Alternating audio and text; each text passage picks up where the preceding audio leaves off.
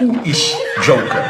Which is the lie he is opposing? The truly disturbing thing about the Dark Knight is that it elevates lie into the principle of organization of our social political life, as if our societies can remain stable, can function only if based on a lie, as if telling the truth, and this telling the truth is embodied in Joker, means destruction, disintegration of the social order. Towards the end, it is as if lie functions as a hot potato passing from one person's hand to another person's hand. At the end, Batman himself takes upon himself the crimes, murders committed by Harvey Dent in order to maintain the trust of the public into the legal system.